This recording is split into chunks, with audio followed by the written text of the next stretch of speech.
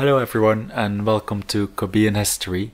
Today we are gonna have a look at the origins of the word Monday, and this will be the first episode of a series on the origins of the days of the week. According to the international standard, Monday is the first day of the week, so that's where we're starting.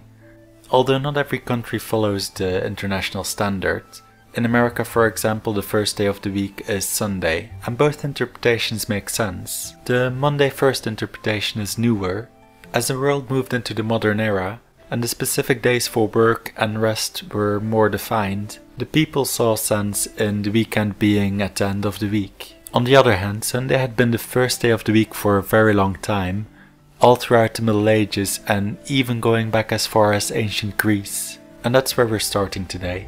The ancient Greek named the days of the week after the planets in the sky. Selene's Hemera was the ancient Greek name for Monday, and it means day of the moon. It was named after Selene, and she was the goddess of the moon. A few centuries later and the Romans came around. They liked the idea of the Greek gods, so they took their idea and they gave their own Latin names to the gods. They liked how the Greek named the days of the week as well, so they took that idea and they translated it into Latin. This is called the loan translation. This is a saying in one language that is literally translated to another. So in Latin, day of the moon became dies lunae.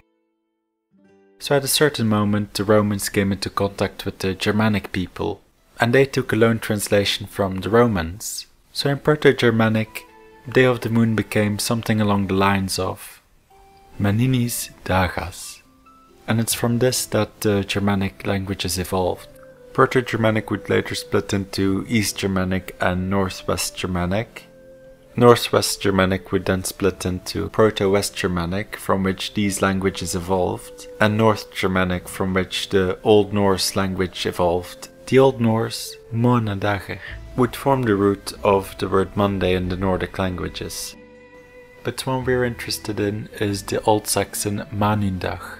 Even though Old English isn't directly descendant from Old Saxon, it is most closely related, together with the Old Frisian Monadi. Some of the people in this region migrated to England, so then we got the Old English Monandai and Mondai. Rome had been gone for quite a while now, and Latin, which was spoken throughout the empire, had now diverged into different languages. One of these was French, and the Latin dies lunae had now become lundi. Another language that evolved from Latin was Brittonic. This was the language that was spoken in Britain before the Anglo-Saxons arrived. Welsh is one of the surviving descendants of this language, so that's why Welsh is also a descendant of Latin. And Irish is as well.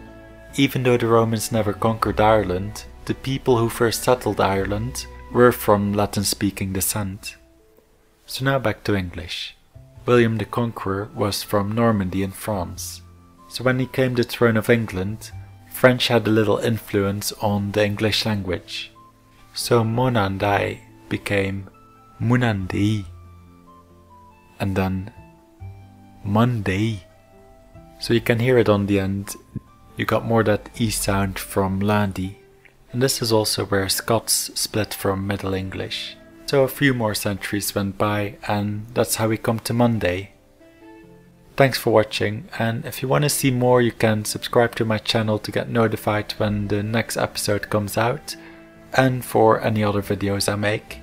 And let me know what you think of the video in the comments down below. Thanks for watching, bye.